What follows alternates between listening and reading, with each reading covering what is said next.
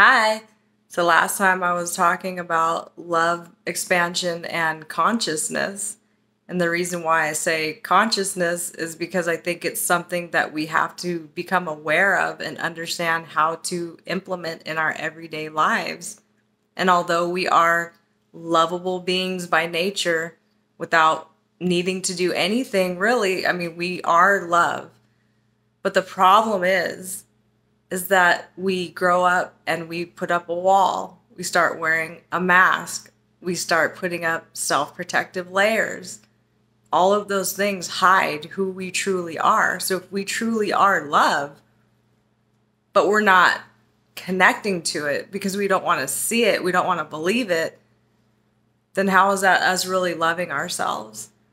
So, yes, love exists. And although we are lovable by nature, and it just is, it doesn't expand until we go back and connect to it and allow that expansion. But that does take conscious effort and it takes an awareness because we are the ones that hold ourselves back more than anybody else ever will. And so, again, on this channel, I'm trying to teach us how to go back and really love who we truly are and believe that we're worthy of love by believing that we are lovable. And again, you have to really want this process. You have to surrender to it.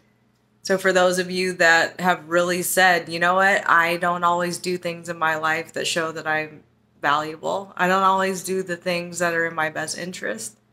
I don't think I love myself as much as I could. Let's keep going because only with that attitude can we really grow and change and do things that we need to do to really connect to ourselves on a deeper level. Because if you think you already love who you are and you don't think you have any issues, well, great, continue on in your life. But I know for me personally, feelings of worthiness, not feeling like I matter, not feeling like I'm good enough, I know those feelings all too well. And although none of them are true, those were all the things that kept preventing me from really, really, truly loving myself. And we believe that we are worthy of love mostly when we can go back and start to really love ourselves first and foremost, which is why I always bring up the inner child. Because I know a lot of people still, why do we have to go back to the past? Why do you keep making me look at things I don't want to look at? Why do I have to keep going backwards in order to move forwards? Because where do you think you got that false belief system from? That was from childhood. That was the foundation that we originally started from.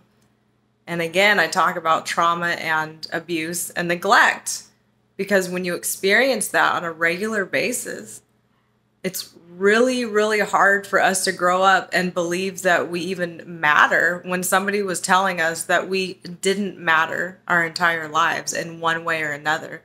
Whether it was you got shipped off to go live with somebody else, whether a parent walked out on you, or parents were yelling at you, or you were getting hit, or there was sexual abuse, whatever type of trauma it was for you, or you were neglected, being completely ignored.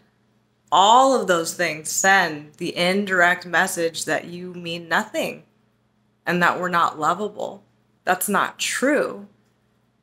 But that's what we start to believe when we're kids because kids cannot experience things like that and think, oh, that didn't matter. Like, that's not affecting me. I'm awesome and amazing. No, that's not the way it realistically works. And I want you guys to understand that. So if you've experienced any of those things, there's a chance that you might not love yourself as much as you think that you do. And we just grow up and we learn how to try to be tough. I'm strong. I'm fake confident. I wear a mask. I'm good at certain things, so I know how to be strong in certain areas. I have a wall up. I don't allow myself to get close to people. I have a bunch of self-protective layers up. I engage in toxic cycles that really prevent me from really being in the moment and just valuing life and really valuing being with myself.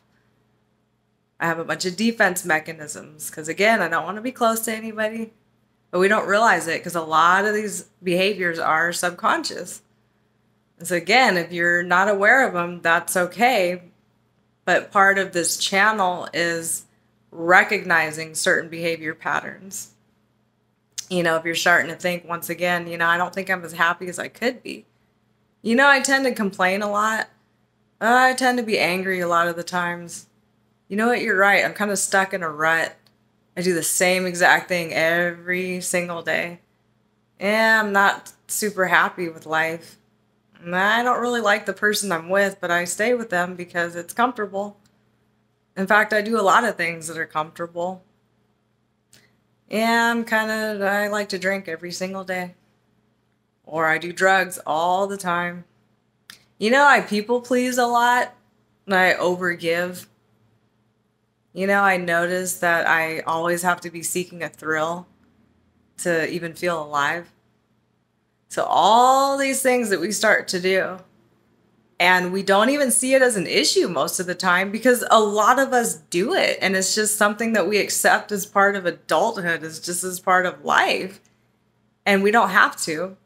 And so when I talk about these things, it's not to judge you. It's not to say that, oh man, everything you're doing right now is completely wrong and how dare you. No, it's what we do to survive. It's how we know how to survive. It's how we know how to grow up and now relate to other people.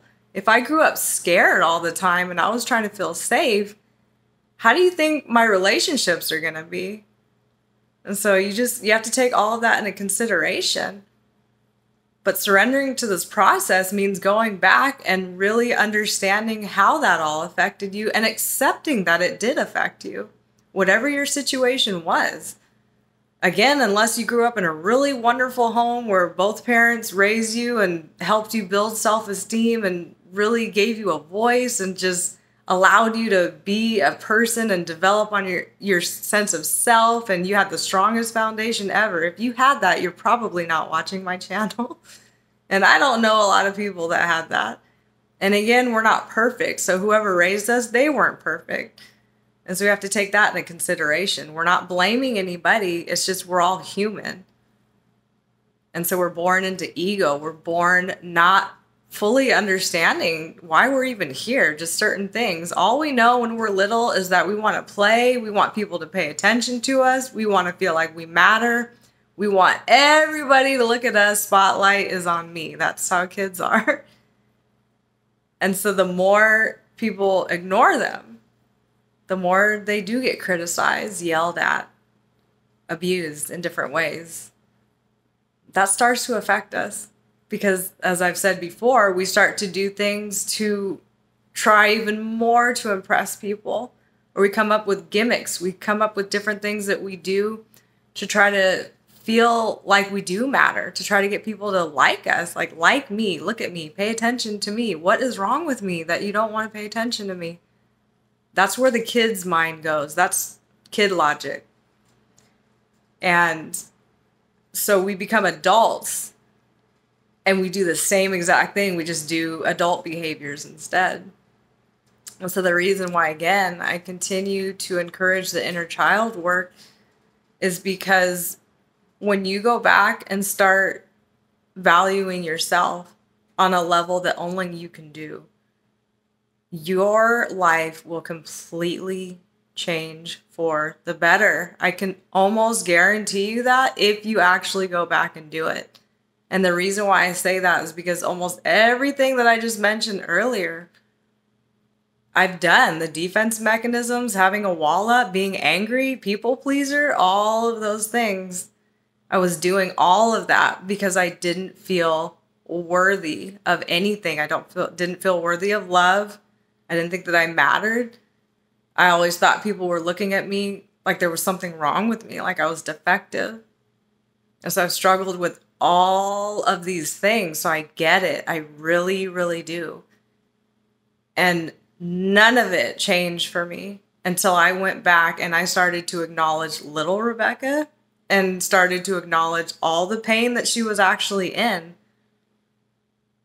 And I went back and I gave her a voice. I went back And I allowed her to finally feel the things that she needed to feel to release that pain that she was still holding on to. We hold on to all of that toxic energy. It does not go away because you became an adult. In fact, one of the things I wanted to mention, because I was talking before about anxious behaviors, it's things that we do to control different things in our environment. What we're doing is we're actually controlling how we feel. And when you think about it, even logically, think about a child that's getting abused in whatever way, you want to think about. Let's say they're getting hit. So, okay, I'm sitting there getting hit constantly. In that moment, what is the only thing I have control over? How I feel. So think about that.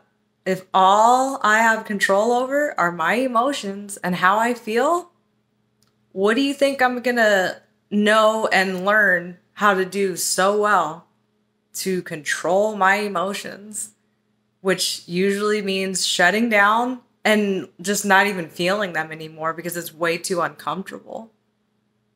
And so every time now something happens and I don't like it, it starts to make me feel bad, or it hurts, or it's unpleasant.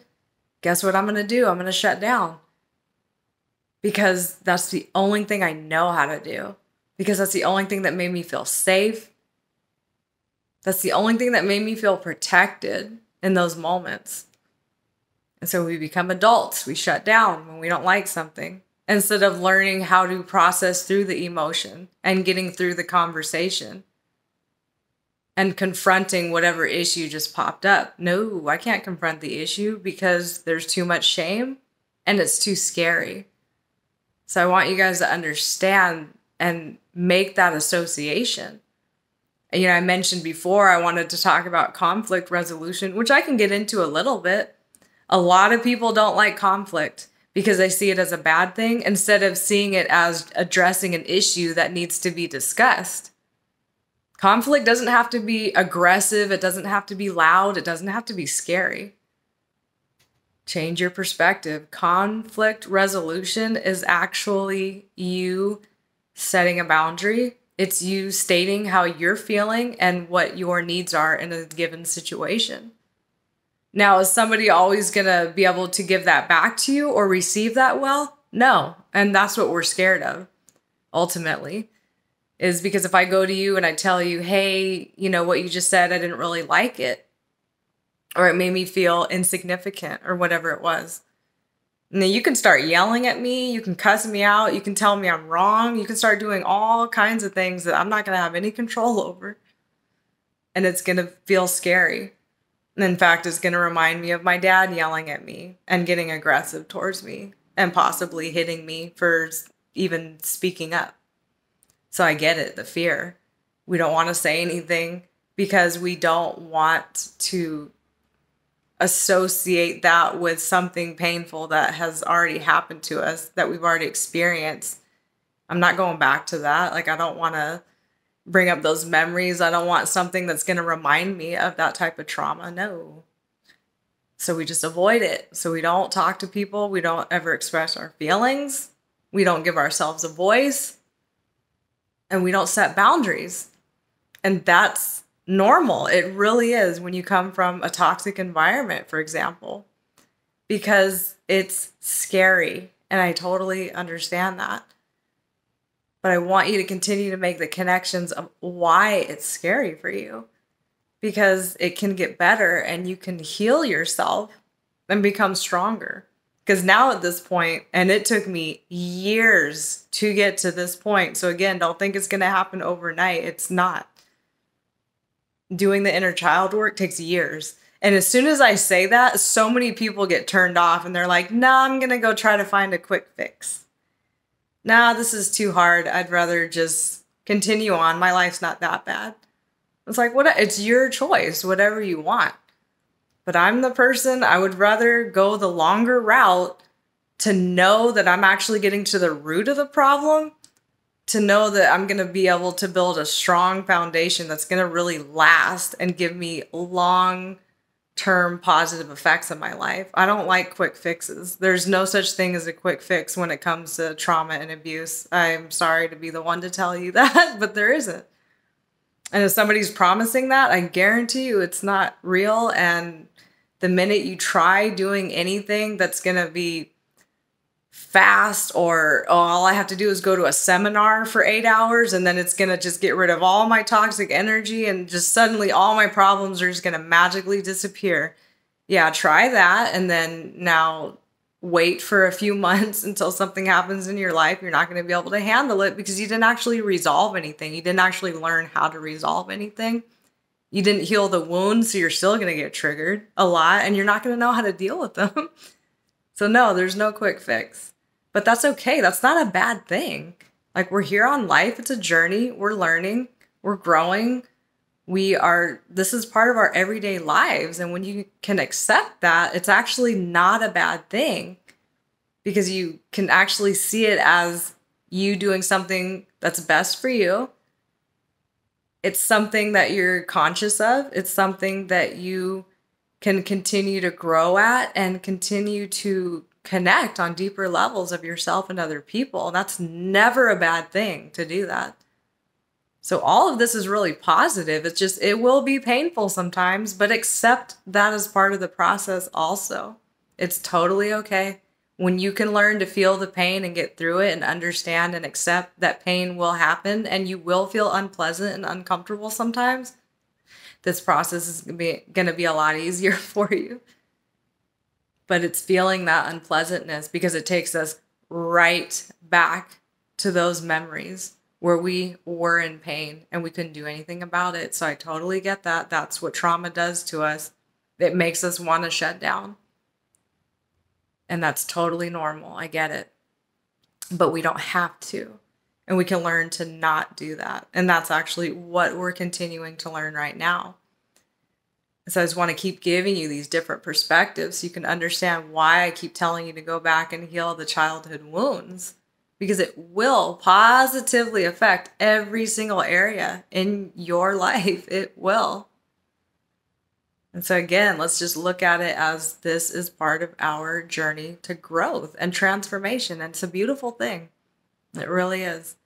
And accept the fact that you're in a lot of pain from different things that have happened to you. And that's okay. And so we just need to continue to learn how to get through it. But with the conflict, like I was saying, a lot of people tell me they don't like it because it scares them. And a lot of times what it starts tapping into is feelings of unworthiness. Like, if I get into it with this person, what are they going to do? How are they going to still want to be my friend? Are they going to like me? What's going to happen? Somehow it taps into us not feeling like we're good enough and not feeling like we matter. And so we avoid it because we don't want to feel those things by nature.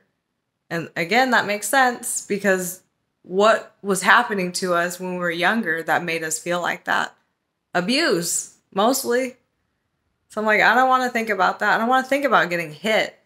Like, I don't want to think about getting criticized. I don't want to think about the sexual abuse, for example.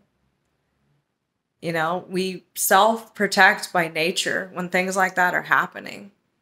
And so conflict that's a big one for a lot of people, actually. It's just because it really can start to make us feel uncomfortable because people might stop talking to you. I've set a boundary with a few people and I didn't even do it in a mean way. I did it very professionally, very nice, and they stopped talking to me. And it hurt my feelings because it just made me feel like there was something wrong with me.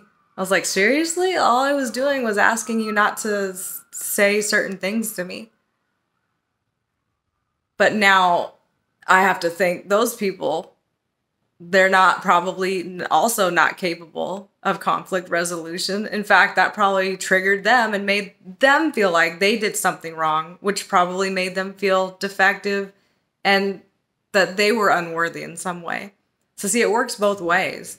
Anytime I see somebody shutting down, what I see is somebody who can't handle their emotions and somebody who does not think that they're good enough.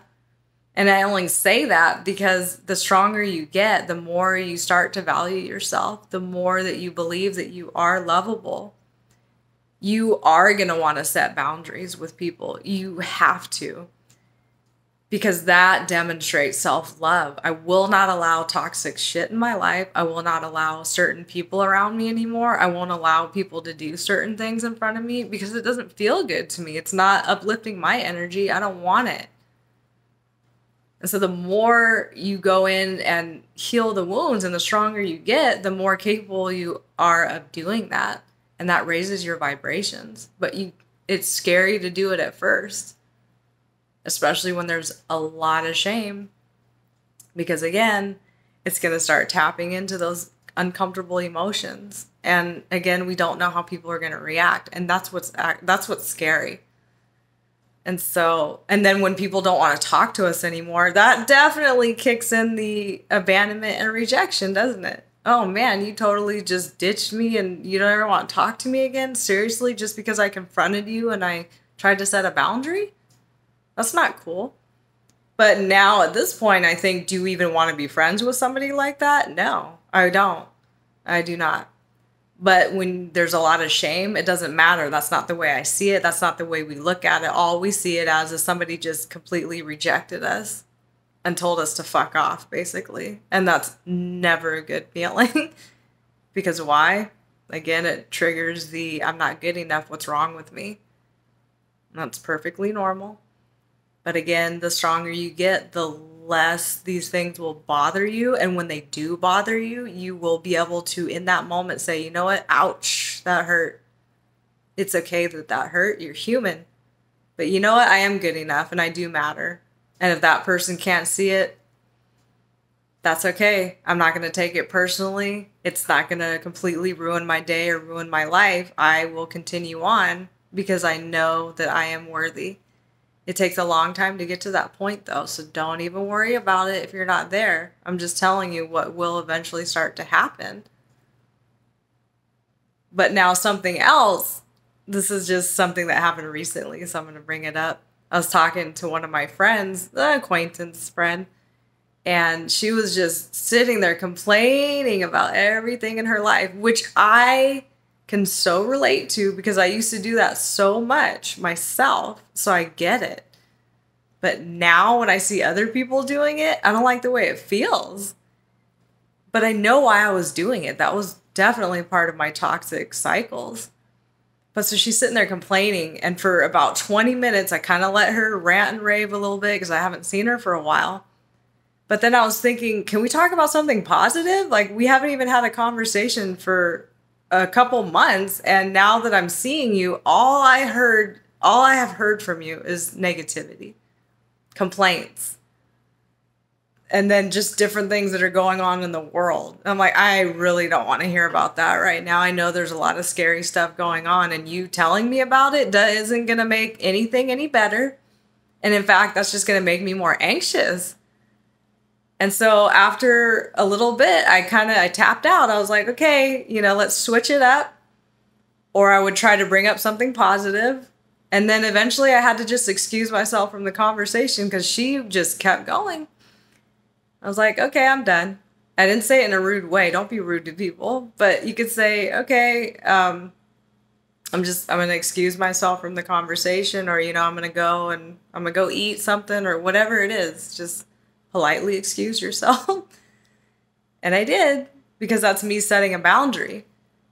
That's not being disrespectful either. I want you guys to understand that. There's a big difference between, like, compassion, for example, and setting a boundary.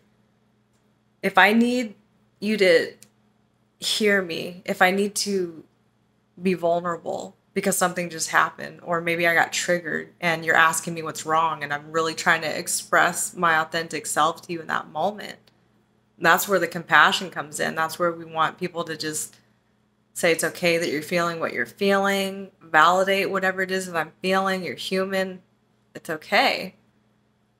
But that's different than setting a boundary. It's okay to set boundaries. Like with my friend, for example, when she was saying all those negative things, I don't have to have compassion for her saying negative things. What I need to do is set a boundary because that starts affecting my vibrations. And that's what we have to learn how to do. Get ourselves in better situations, get ourselves around higher vibrations. And again, it's not a judgment to anybody else. It's just what you're doing right now doesn't feel good. What you're doing right now is actually toxic. And I'm going to excuse myself from a toxic environment.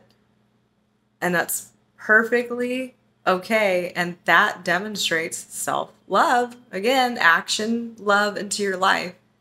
Part of doing that is getting away from toxic cycles, getting away from toxic people, staying away from negativity.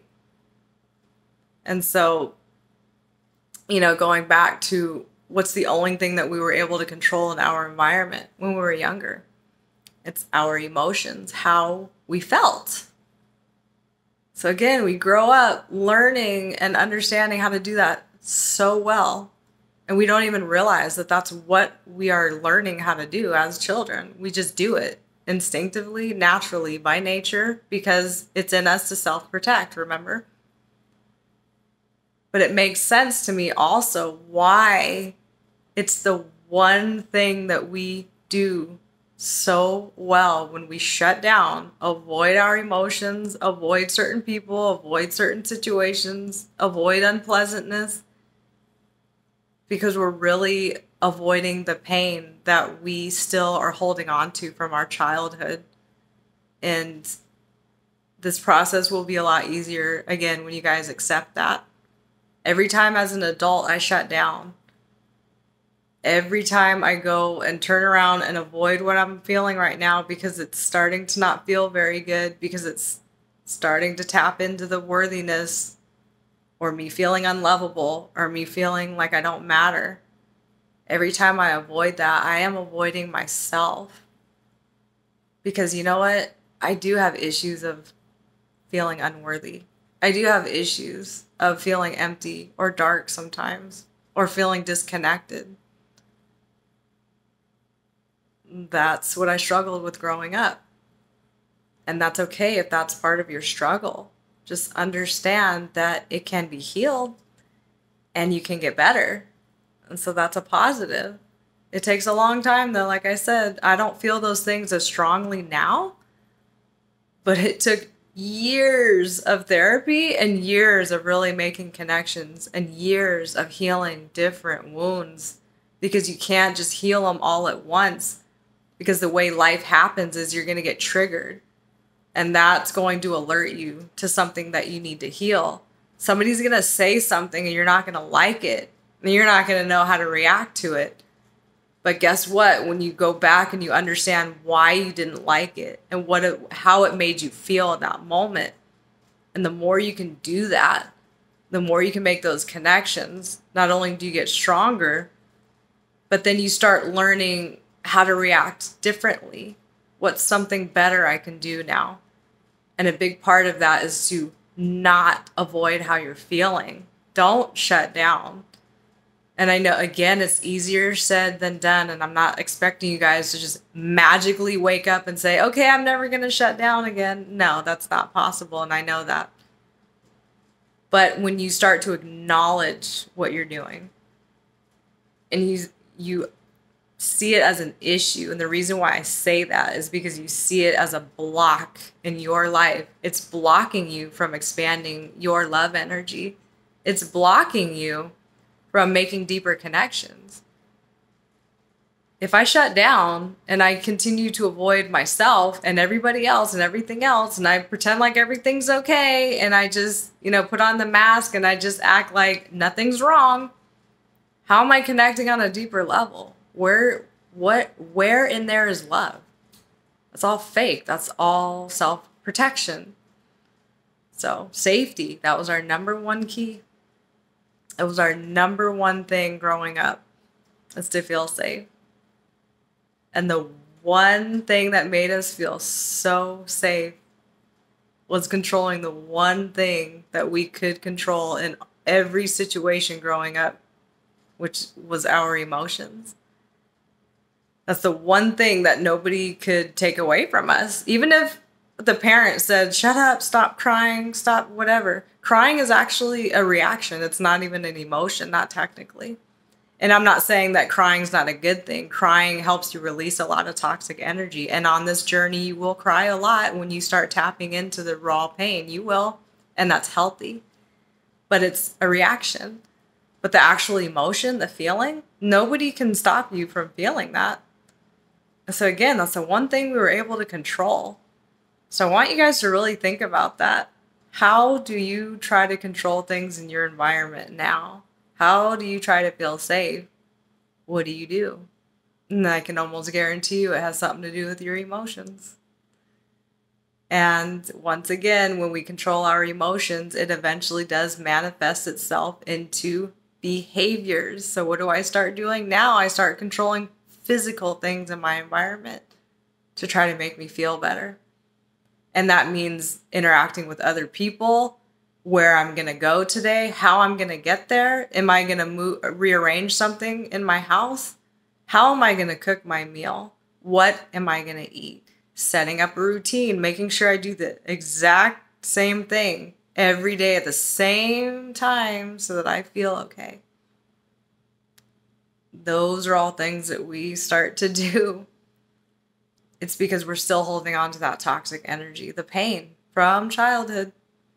So I'm going to continue to encourage you to go back and heal those wounds, because as soon as you start doing that, not only are you really, really proving to yourself that you are lovable, because you're going back and loving yourself when you do that.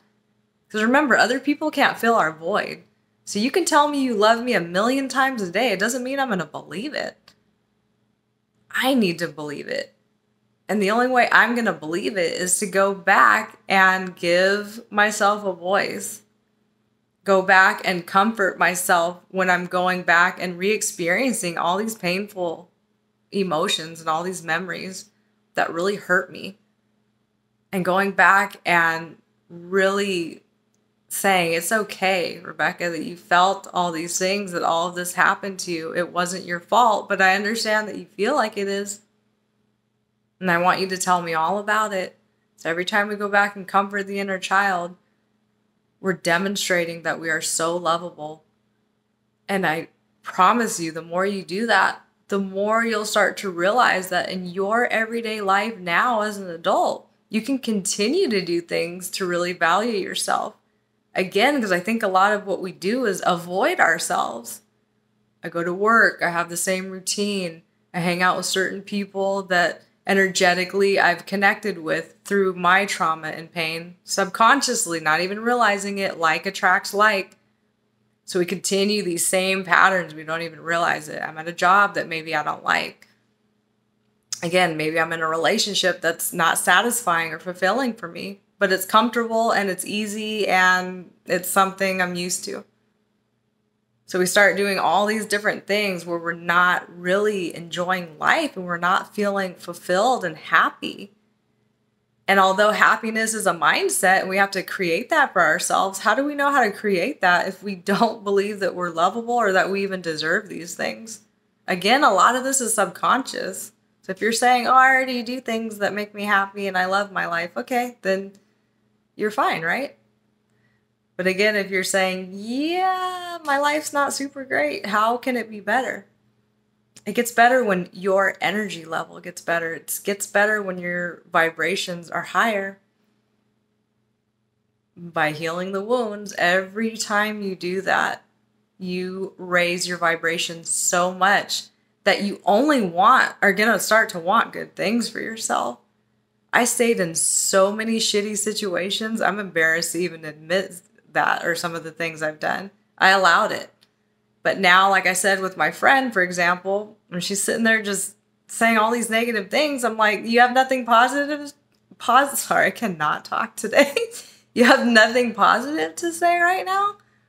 I'm going to excuse myself, and I'd rather be alone with my own company because I'm happy with who I am now, and I'm getting better at that, and I'm really learning to value myself. So I'd rather be alone and go and find something that's entertaining for me, or I'll go outside, or I'll take a walk, or I'll play sports, or whatever makes me happy, versus staying and listening to just nothing but negativity.